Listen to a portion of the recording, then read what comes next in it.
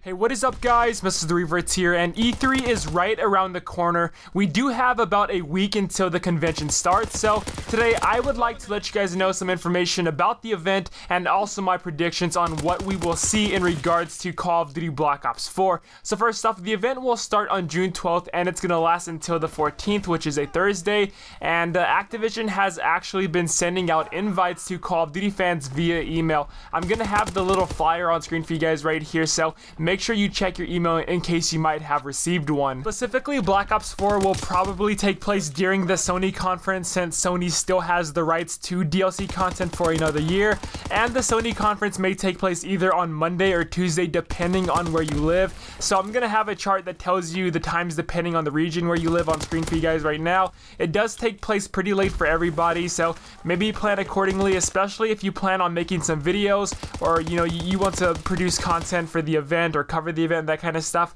So yeah, now guys, I'm gonna have the links to where you can watch the stream down below, so maybe when the event starts you can come back to this video and there will be a few links for you to click on. But in terms of what we will see at E3, definitely it's going to be heavily multiplayer oriented because of course there's no campaign. However, I do think that Treyarch will release a series or a little video that possibly talks about the specialist's past, their history, and maybe even how the war started. I think we will possibly get a date on when the official beta will start for Black Ops 4. There has been some rumors that came out recently that said the beta will start sometime in August. I kind of feel they should move it up a month earlier since the actual game will release a month before the annual release month in November. But we will see guys what happens. I've heard a bunch of dates, but more than likely I feel that it will start sometime in August. Next up, I think we will definitely get some information and possibly some gameplay on Blackout, the new Battle Royale mode for Black Ops 4. And speaking of that, a pretty cool article came out which contained an interview with Dan Bunting, and he talked about the Blackout mode a bit more in depth, and he says it's been a different and new challenge, but as we've been working on it, we've had a lot of ideas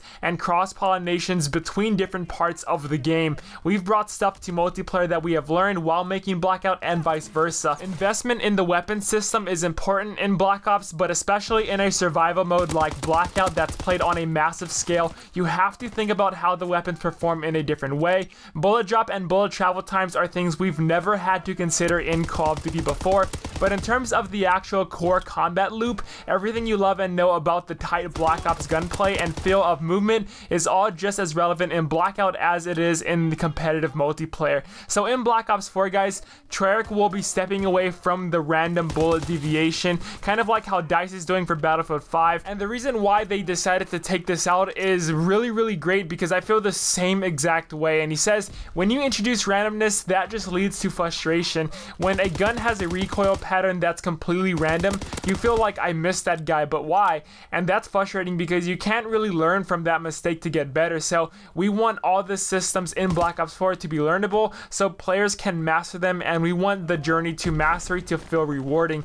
Now that is a very good answer. Bullet drop and bullet travel time is something that's never been in a Call of Duty game before. Like, that's huge, and by adding that, it also adds to the realism of the game. And like Dan said, when you introduce randomness, that leads to frustration in players. If you guys want to read the entire article a bit more, I'm gonna have it down below in the description for you guys. He does talk a bit more about the specialists and pretty much how the standard roles in Call of Duty will change, because for years there's always been a slayer, an objective player, a support role, but now with the specialist, it's gonna open up a lot more ways a player can customize their playstyle, which sounds super amazing guys. Again, the link for the article is going to be down below. Definitely go read it and check it out. Again, I feel that Blackout will be showcased at E3 for the first time ever, and you do not want to miss out on the event guys. Tell me your thoughts about this down below in the comments. Also drop a like on the video if you guys did enjoy, and thank you so much for watching. Until next time, I'll see you later.